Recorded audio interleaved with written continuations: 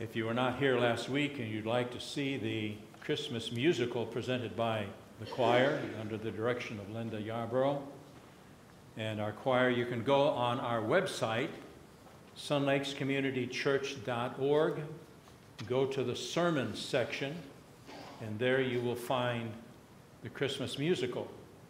And they did a great job, and I appreciate so much. Usually, we take time to give folk who are here for the first time the opportunity to introduce themselves and us to introduce our children and grandchildren. I know there are a number of children and grandchildren here this morning, and we haven't specifically greeted them, but we're really delighted to have you. Anytime we have anybody under 50 here, we're just delighted.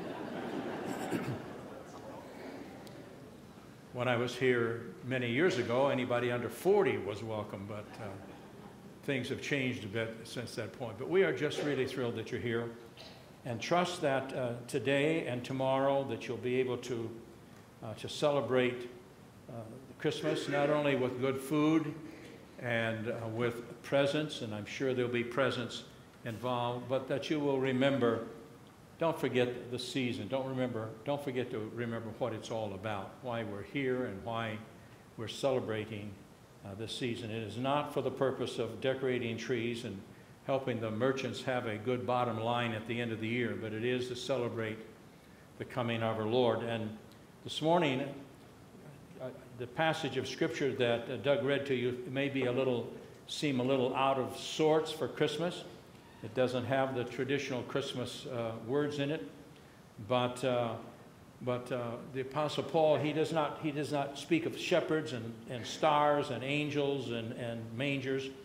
But I think when he wrote the Galatian Christians, he had, if I can use the term, the Bethlehem event. I think he had that Bethlehem event in mind when he wrote to the Galatians, and he points out the purpose for the coming of our Savior, the purpose for Christmas. And I'd like to address that for just a few moments this morning, if you allow me. I suggest to you that one of the reasons that Paul wrote to the Galatians in the first place was to affirm God's faithfulness, to affirm his faithfulness. God had promised long ago that he would send a Messiah, he would send a Savior, and he kept his word. He kept his word then, he keeps his word now, and he will keep his word in the future. And I think he wanted the Galatians, now these are people that had come to Christ, they came out of paganism. They did not necessarily know all of the history, all of the prophecies out of Israel's history, but he wanted them to know that God was faithful. Paul had preached to them that God would forgive their sins if they would believe and trust in Jesus Christ. And so he's reminding them of the faithfulness of God. What he has said he would do, he has indeed done. And the relationship that they had and we have with God through Jesus Christ is a result of him keeping his promises. The second reason I think that he wrote to the Galatians was to encourage them to pray. To pray for their friends, to pray for their neighbors, to pray for their family members, to pray for their salvation, and to pray for any other need that they might have. Israel had prayed for centuries for a Messiah to come. He did not come in the form that they anticipated. He did not come looking like they had hoped he would look, riding a stallion and with his sword slashing and Roman soldiers falling left and right. Did not come the way they expected him to come, but he indeed did come. And so Paul is wanting them and us to remember, pray, don't give up. Sam Nadler, that was here a few weeks ago, our Jewish gentleman that came and spoke to us, one of the things that I remember him saying was that it's always too early to quit. It's always too early to quit. And so if you've been praying for your son or your daughter or your children or your husband or somebody, you've been praying for years, it's too early to quit. It's too early to quit. I remember reading a book years ago, and it had to do with George Mueller, who was a man who lived by prayer. And he had a brother he was in Wales. His brother lived in Canada. And God told him, if you'll pray for your brother every day, I will save him. 25 years later, the brother came to know the Lord. So it's always too early for us to quit praying. So Paul wanted them to know God keeps his promise, and he also wanted them to know that it's too early to quit praying. Keep on praying. The words that Paul wrote to these people are maybe not that familiar to you, so I'd like to read them to you with just some insight into it. But when the time had fully come, one translation says when the fullness of time had come, God sent his Son, born of a woman, born under the law. To what purpose? Why did he send his Son? To redeem those under the law. And what is the benefits of that? That we might receive the full rights of sons. Because you are sons, God sent the Spirit of his Son into our hearts. The Spirit who calls out, Abba, Father. So you're no longer slaves, but sons. And since you are sons, God has made you also an heir. That's the reason for the season. That's the purpose for Christmas. That God sent his Son. He sent his Son to redeem. He sent his Son so that we might have a relationship with him.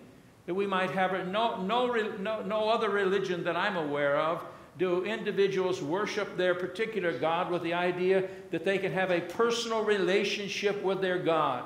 The Scripture tells us that if Christ is in us and the Spirit of God has entered our heart, we are in relationship with the sovereign of the universe. That's kind of exciting, folks.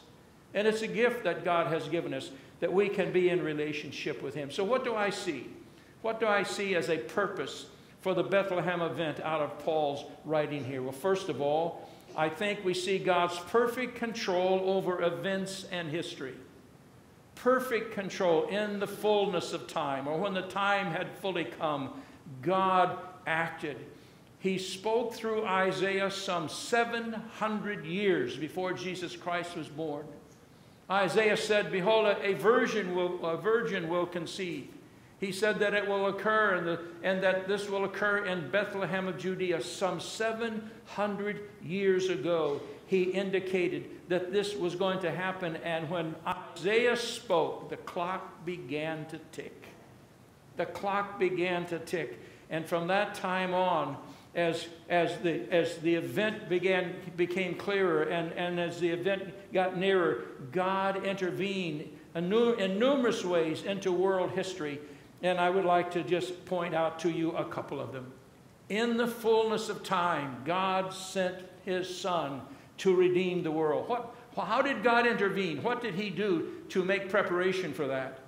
Well, all of us, I think, have heard of Alexander the Great. He was a young Greek monarch, just a young man, probably 30, 32 years old, 33 years old.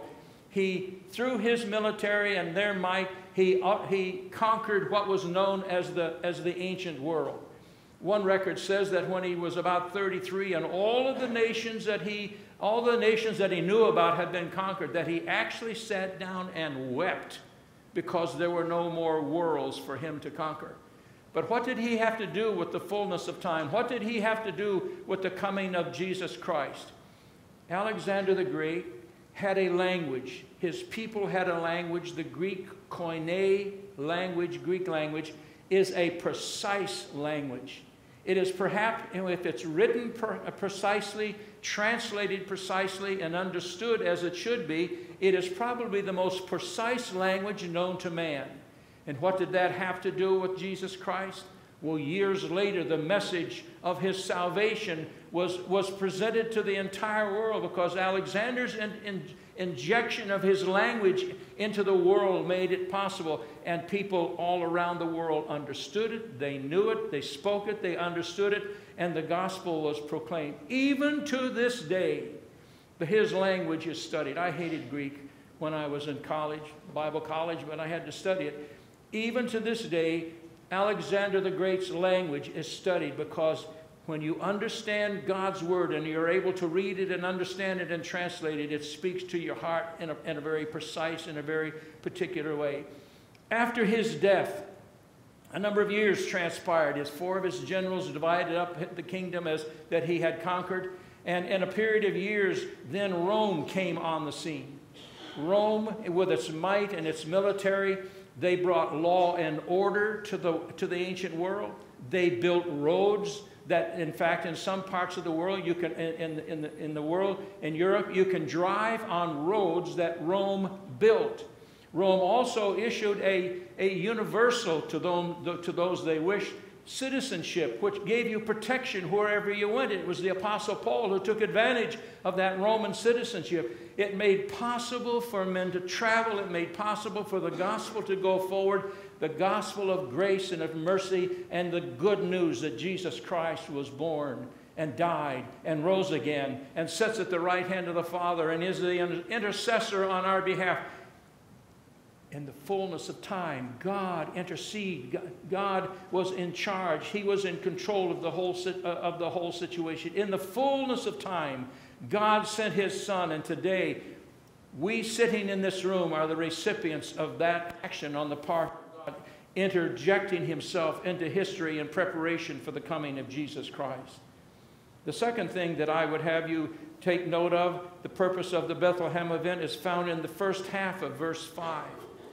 God sent His Son, but to what purpose? To redeem those under law. What law, Paul?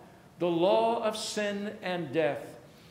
Jesus Christ came, the perfect Son of God, who lived before the beginning of time in perfect harmony with the Father, came and brought peace and hope and joy into the lives of those who will believe and will trust Him, who will rely on Him. The law of sin and death says, the soul that sinneth, it shall die. And He came, Jesus came, to redeem and to give life to those who will trust Him. And the third purpose for the Bethlehem event is found in that same sentence. The Son came not only to redeem, but that we might receive the full rights of sons. Paul beautifully puts it together. Now that we are in a relationship with God, now that we have a relationship with the Father through the Son, we are able to cry out, Abba. Abba. Abba is an Aramaic word that literally means daddy. But it's translated Father. Because of our relationship with God, we have been redeemed through the blood of Jesus Christ. We are able to enter into a personal relationship with God, and that could not possibly have happened if it were not for the fact that we were adopted into His family. Redeemed, given rights as sons, adopted into the family of God. As I was working on this message last week, it occurred to me that as far as I know, no one in my family has ever been adopted or adopted someone into the family, so I hadn't given it a lot of thought. But I would imagine that if, apart from an infant, a small child, if someone were adopted into a family that was old enough to begin to consider, how am I going to fit into that family? Am I going to fit? Will they accept me? Will I really become a part of them? How am I to conduct myself? How are they going to react to me? We've all heard the horror stories of how some children who have been greatly abused, that they have a difficult time adjusting into new families.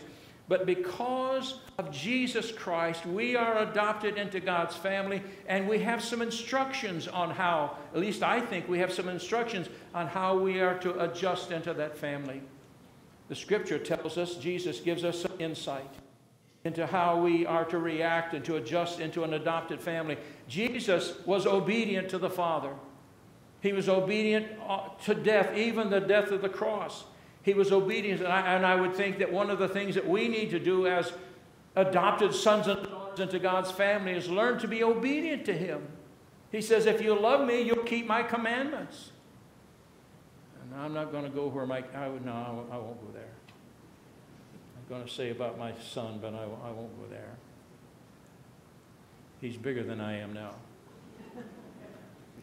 But Jesus was obedient. He was obedient to the Father. And also the Scripture tells us that He was meek and lowly of heart.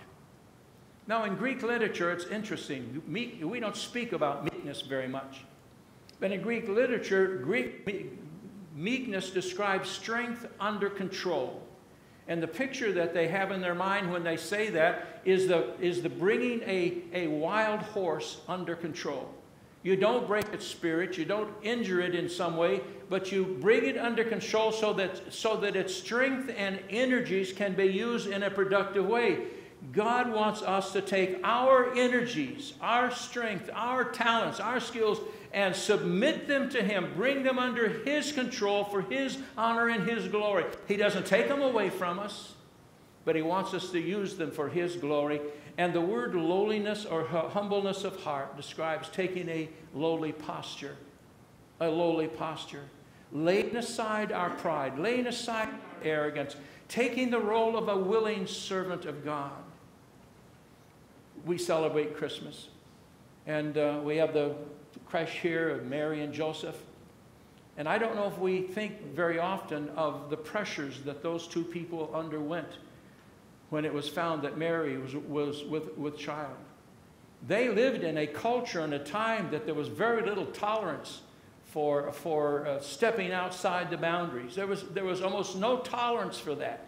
Can you imagine the family, the social pressures that they must have felt? But Mary said, "Whatever you let it be. Whatever you decide, I'm willing." And Joseph was told, "That which is with Mary is of the Holy Spirit. Don't be afraid to take her as your wife." They took the lowly, the humble position. They took the humble heart, and they were obedient to the Lord. So I guess what I'm trying to say to you this morning is this.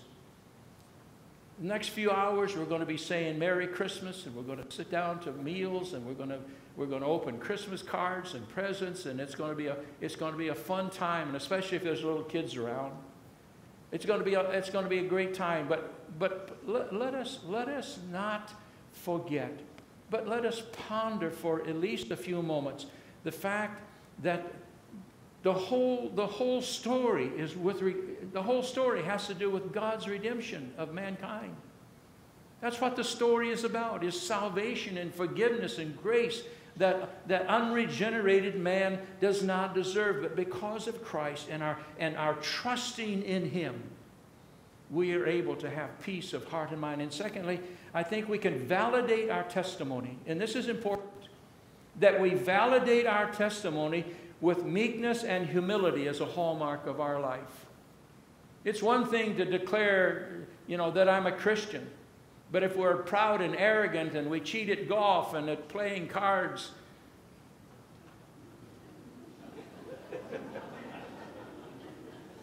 someone said he's meddling now. He's meddling now.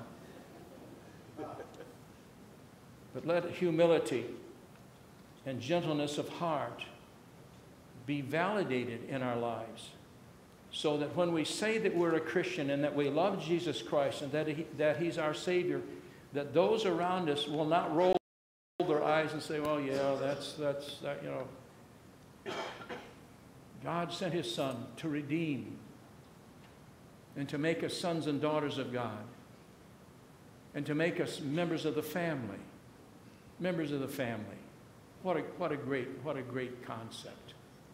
Remember that this day and tomorrow, would you please? And may I say to you all, Merry Christmas. Merry Christmas. God bless you.